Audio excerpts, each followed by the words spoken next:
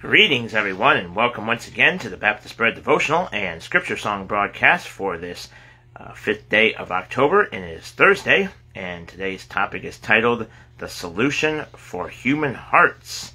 And before we get started on all that, I'd like to greet you as always in the name of our Lord and Savior, Jesus Christ, who is the Lamb of God, which taketh away the sin of the world, and He too can be your Lord and Savior today if He's not already. And if you are saved, I hope this broadcast will be a help and a blessing to you in some way. And even if you're not saved, hope you'll trust Jesus and be saved today and all that good stuff. So we're going to start with today's scripture song from Philippians 2, 5 through 8. And let's go ahead and look at Philippians first and chapter 2 and get some context here. So Philippians chapter 2. Philippians is a good book here. So let's go here and check it out. See what we have here around chapter 2 and verse 5. So let's see how many verses are there. So there's 30 verses, but we won't read the whole entire chapter here, but give you a little bit more in these verses here. Starting in verse 1, it says, If there be therefore any consolation in Christ, if any comfort of love, if any fellowship of the Spirit, if any bowels and mercies, fulfill ye my joy, that ye be like-minded, having the same love, being of one accord, of one mind. Let nothing be done through strife or vainglory, but in lowliness of mind let each esteem other better than themselves. Look not every man on his own things, but every man also on the things of others. And then we start with the scripture song verses here. In verse 5 it says, Let this mind be in you, which was also in Christ Jesus, who being in the form of God thought it not robbery to be equal with God, but made himself of no reputation, and took upon him the form of a servant, and was made in the likeness of men, and being found in fashion as a man, he humbled himself, and became obedient unto death, even the death of the cross. Wherefore God also hath highly exalted him, and given him a name which is above every name, that at the name of Jesus every knee should bow, of things in heaven, and things in earth, and things under the earth, and that every tongue should confess that Jesus Christ is Lord, to the glory of God the Father. Amen. So I encourage you to read the rest of this on your own time, but I wanted to give you some extra stuff there about the Lord and this topic here, this scripture song. So let's go ahead and press play, and we'll sing along with Brother Dean and Sister Patty. Here we go. Philippians 2, 5 through 8. Let this mind be in you, which was also in Christ Jesus, who being in the form of God, thought it not robbery to be equal with God, but made himself of no reputation, and took upon him the form of a servant, and was made in the likeness of men. And being found in fashion as a man, he humbled himself, and became obedient unto death, even the death of the cross.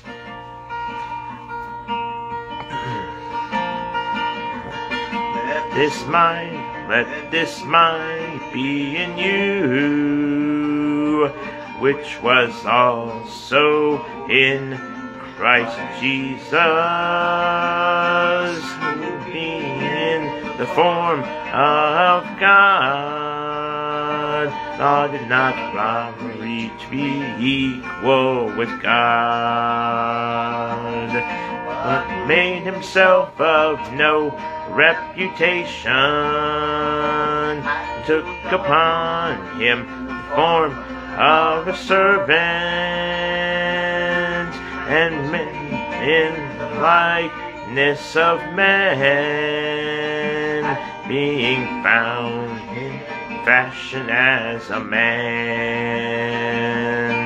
he humbled himself and became obedient unto death, even the death of the cross. He humbled himself and became obedient unto death, even the death of the cross. mind, let this mind be in you, which was also in Christ Jesus. Amen. Okay, so we'll put that back to yesterday's, and we'll do those scripture songs again towards the end of the broadcast. I need to move up a little bit, so pardon me. Yep. Okay, so there we go. Sorry about that. Okay, I wanted to get a little closer there to the camera. So, all right, so now it's time to get into the Baptist Bread topic for today, for October 5th, Thursday, titled The Solution for Human Hearts. And it says here in James 4:8, draw nigh to God, and he will draw nigh to you. Cleanse your hands, ye sinners, and purify your hearts, ye double-minded. James 4:8.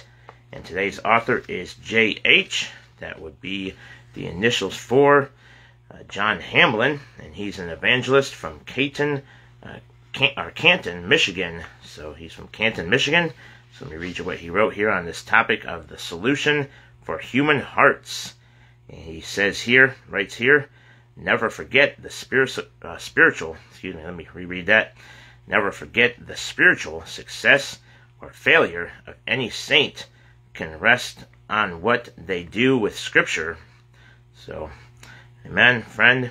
He says you and I ought to step daily in the traces of the Word of our God.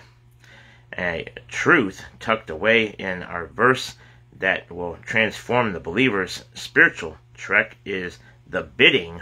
He writes in big bold letters there. The bidding, draw nigh to God. All of us would be better off spiritually if we simply said, yes, Lord, right, to his gold leaf invitations found on the pages of the Bible.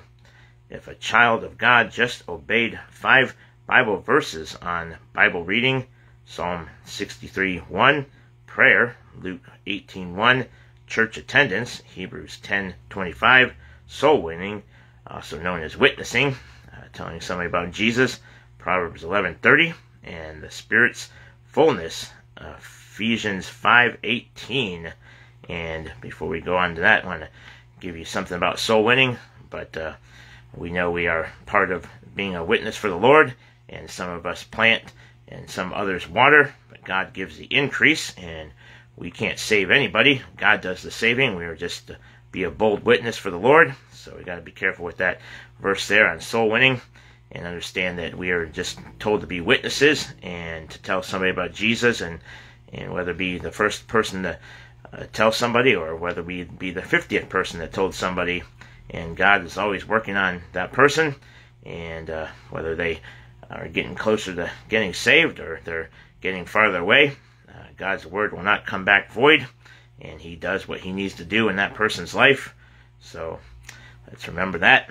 Okay, so continuing on, he says here again, let me read these things here again. If a child of God just obeyed 5 Bible verses on Bible reading, which is Psalm 63:1, that's the passage there, prayer, Luke 18:1, church attendance, going to church, making sure you're in a good Bible-believing church and around fellow believers to be edified and to encourage one another, Hebrews 10:25, soul winning, witnessing, Proverbs 11:30, and the Spirit's fullness, Ephesians 5:18, we'd have the build larger fundamental churches to hold the crowds that would come this Sunday, right?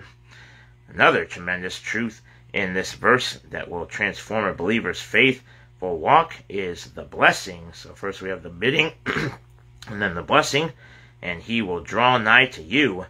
Since God's stride is so much more sizable than the saints, just start his way, and the Lord will meet you more than halfway.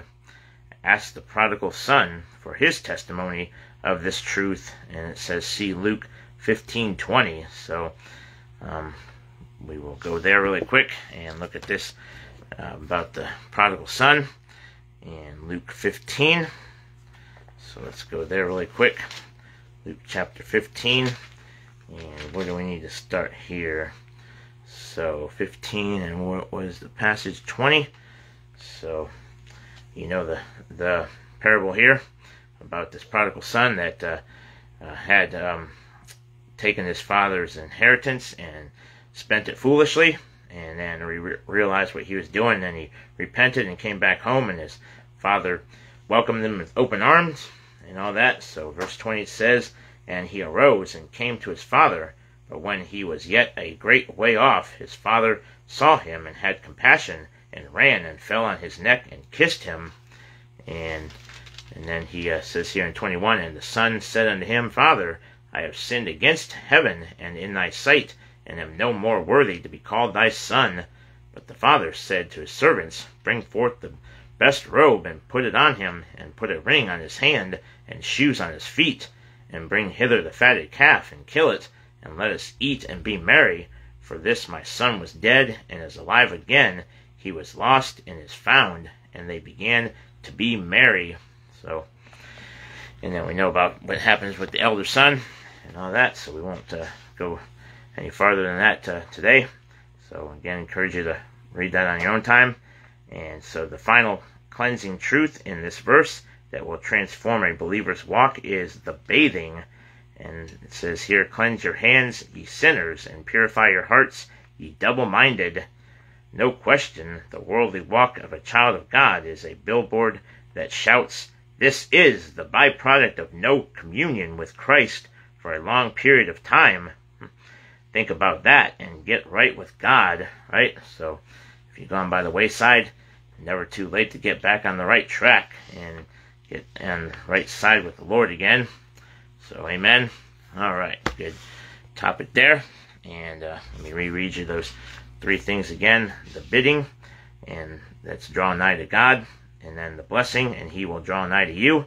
And then the bathing, cleanse your hands, ye sinners, and purify your hearts, ye double-minded. So let's get right with God if you're gone astray.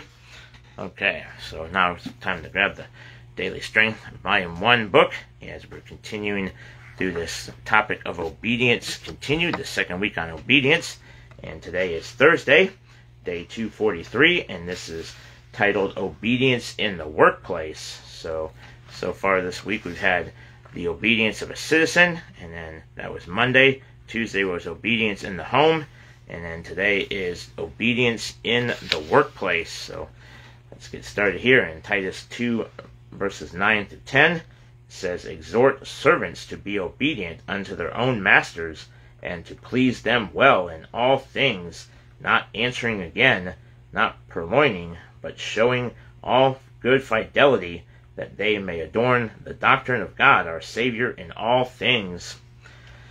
Okay, so introductory thoughts. It says, living the Christian life is not limited in time or place. In fact, the workplace serves as one of the most important places for a Christian to exemplify a testimony for the Lord Jesus. Yet Christians can fail miserably by being lazy workers or disobedient to employers.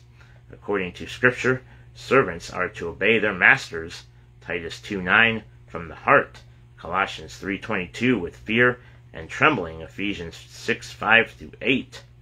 Are the references there?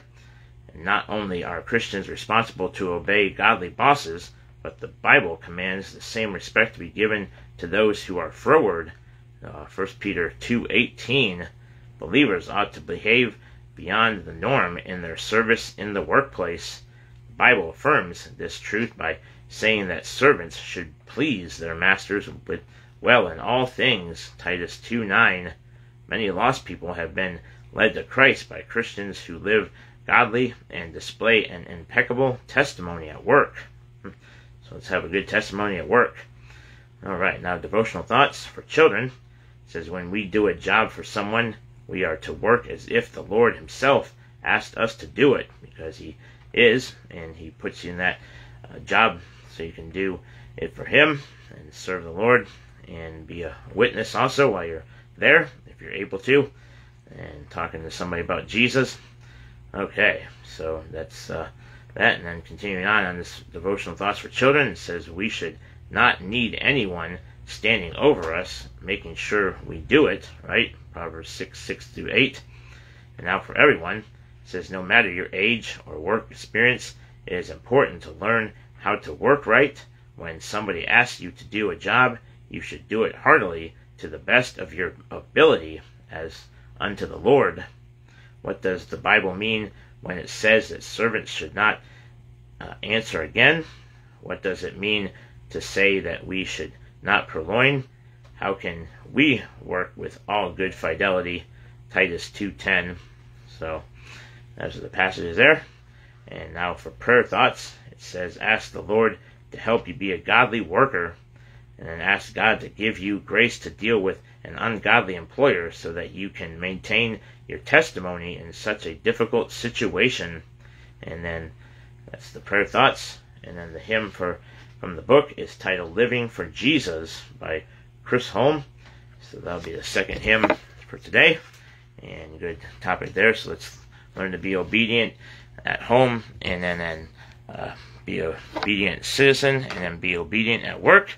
And I believe tomorrow is... Oh, no. We don't want to do that. Oh, no. Hold on a second. Alright, sorry about that. I hit the wrong button. Okay, so now I'm going to turn this down because it's going to give me an ad again. Oh, maybe not. Oh, praise the Lord. Okay, so let's put this back to the beginning if I'm able to. Alright, so this is the first hymn, and it's titled Come Unto Me.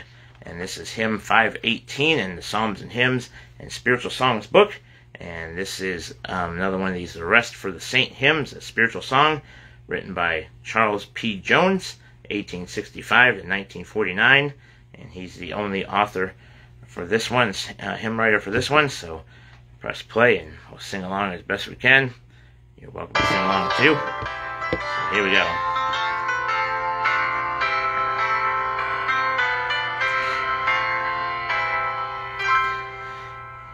Hear the blessed Savior calling the oppressed.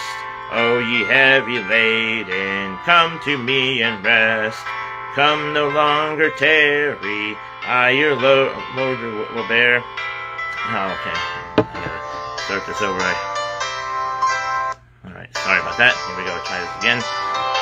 Okay.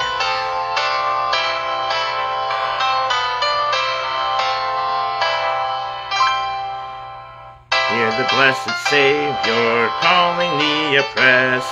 O ye heavy laden, come to me and rest.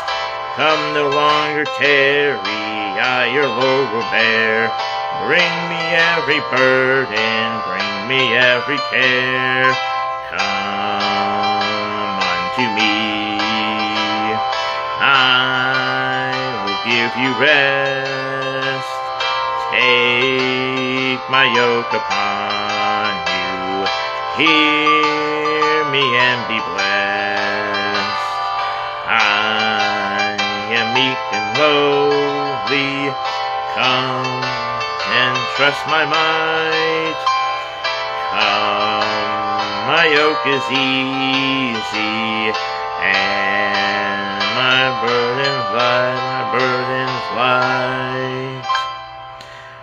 Are you disappointed, wandering here and there, dragging chains of doubt and loaded down with care? Do unholy feelings struggle in your breast? Bring your case to Jesus, He will give you rest. Come unto me, I will give you rest. I will give you rest. Take my yoke upon you, take my yoke upon you. Hear me and be blessed, hear me and be blessed. I am meek and lowly, I am meek and lowly. Come, trust my might, come trust my might. Come, oh come, come, my yoke is easy. Come, oh come, come. My burden's light, my burden's light. Some stumbling on the mountains dark with sin and shame, stumbling toward the pit of hell's consuming flame. By the powers of sin deluded and oppressed, hear the tender shepherd, come to me and rest. Come unto me, I will give you rest. Take my yoke upon you. Hear me and be blessed. I am meek and lowly. Come and trust my might. Come, my yoke is easy and my burden's light. Have you cares of business, cares of pressing debt, cares of social life, and cares of hope unmet? Are you by remorse or sense of guilt depressed? Come right on to Jesus, He will give you rest. Come unto me, I will give you rest. Take my yoke upon you. Hear me and be blessed. I am meek and lowly. Come and trust my might. Come, my yoke is easy and my burden's light. Have you by temptation offered, conquered, been? It has a sense of weakness, brought distress within. Christ will sanctify you if you'll claim His best. In His Holy Spirit He will give you rest. Come unto me, I will give you rest. Take my yoke upon you. Hear me and be blessed. I am meek and lowly. Come and trust my might.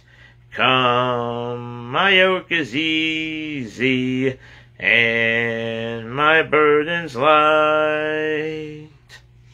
Alright, apologize for kind of stumbling on the third and fourth stanza there. So let me reread these to you.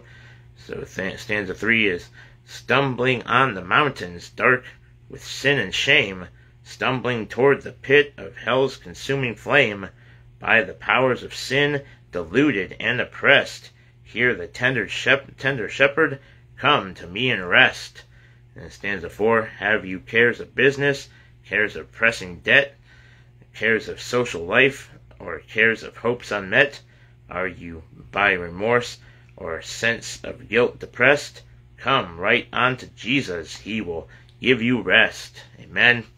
And then the last stanza says, have you by temptation often conquered, been? Has a sense of weakness brought the distress within?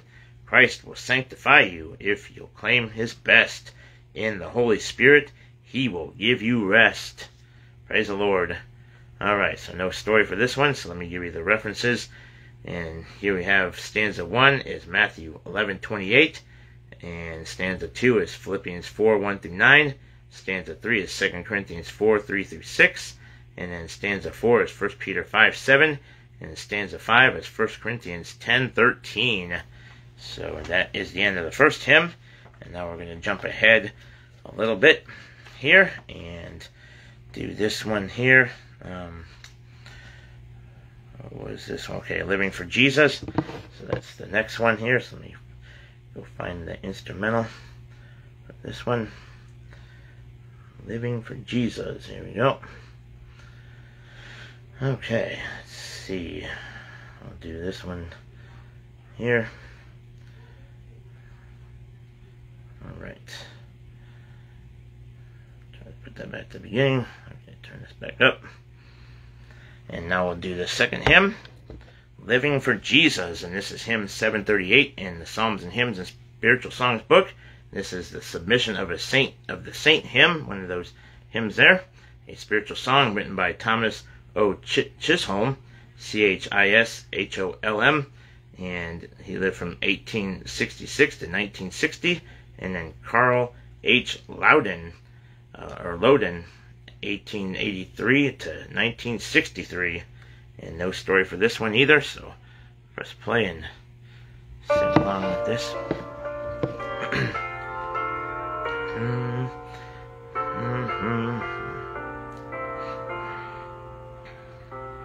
Living for Jesus, a life that is true, striving to please Him in all that I do, yielding allegiance, glad-hearted and free.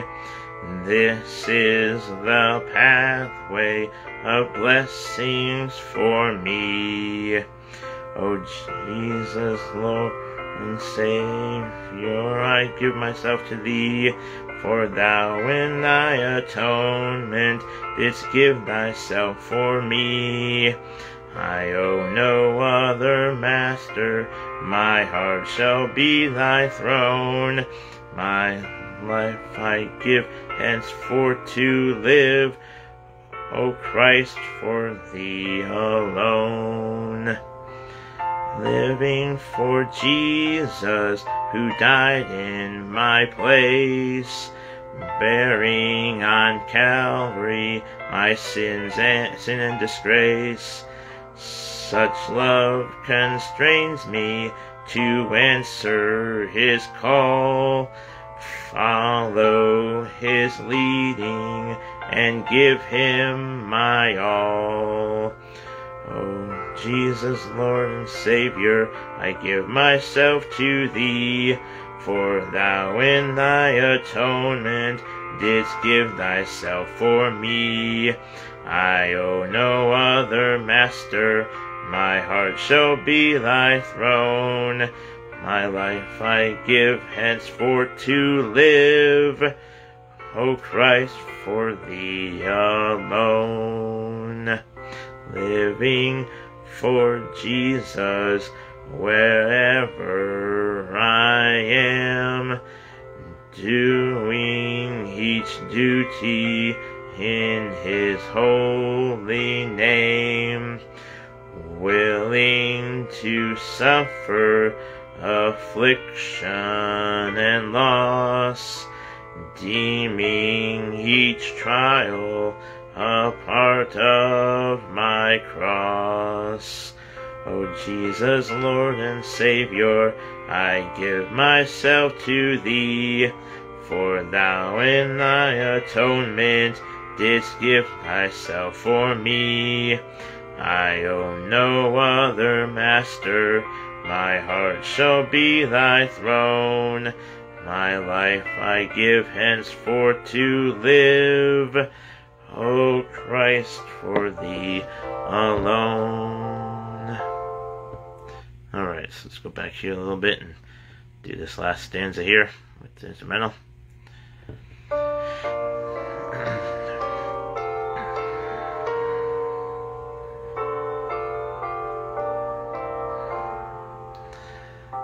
Living for Jesus through earth's little while, my dearest treasure, the light of His smile.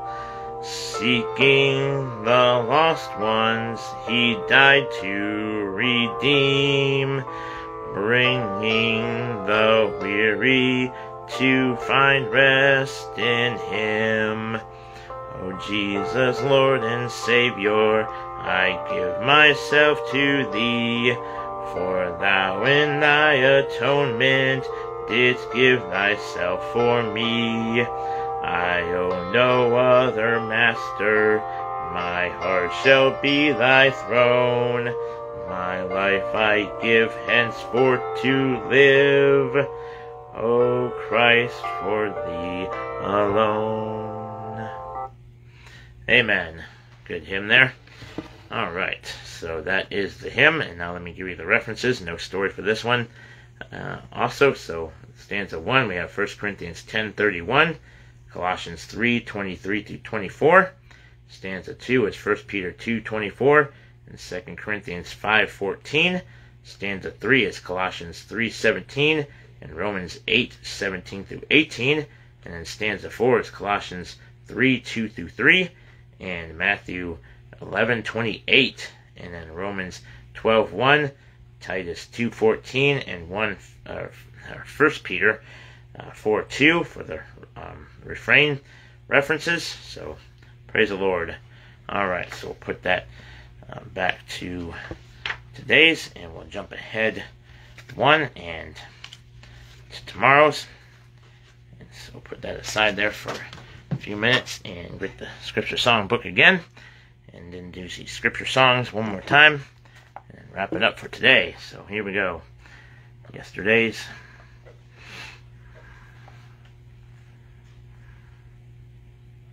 First Corinthians 13:13.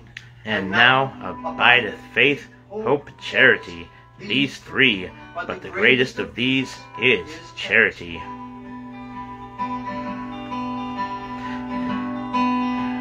And now abideth faith, hope, charity, these three. These three. And now abideth faith, hope, charity, these three. These three, but the greatest of these is charity. The greatest of these is charity. The greatest of these is charity.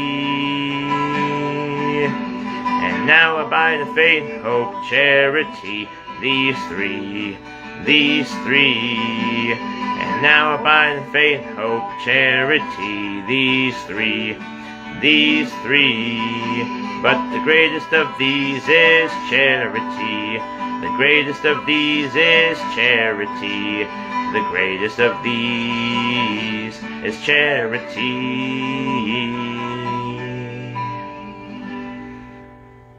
That's right. Now today's, one more time. Philippians 2:5 through 8.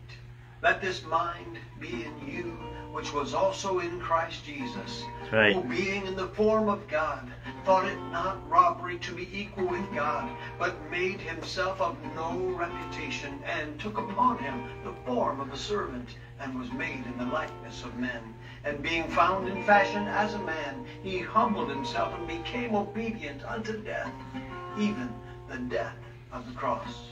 That's right. Praise the Lord.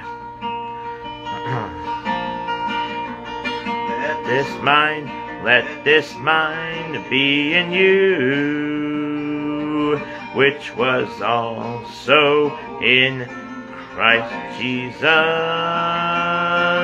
who being in the form of God, thought it not robbery to be equal with God, but made himself of no reputation,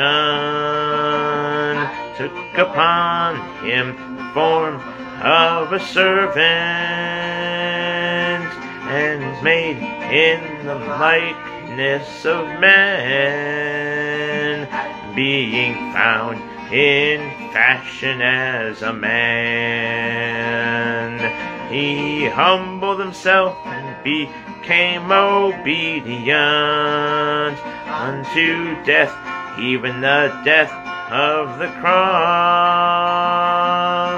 He humbled himself and became obedient unto death, even the death of the cross.